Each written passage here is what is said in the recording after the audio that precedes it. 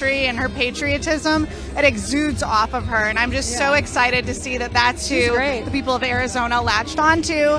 And then just what a great and empowering individual she's been as a candidate, going around helping others that might be behind a little bit. Her leadership has really shown through, and I love that about her.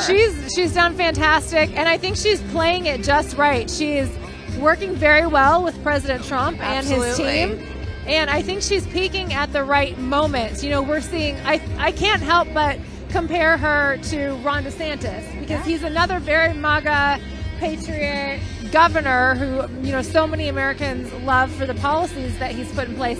But they're playing their cards very differently. Yes, they Kari are. Lake has embraced President Trump as the leader of the party. She has followed his lead, and she plans to press into the America First agenda, whereas Ron DeSantis, although his policies are really good, he's not recognizing Donald Trump as the leader of this movement. And I think that could pose some problems for him if he actually tries to go toe-to-toe with President Trump.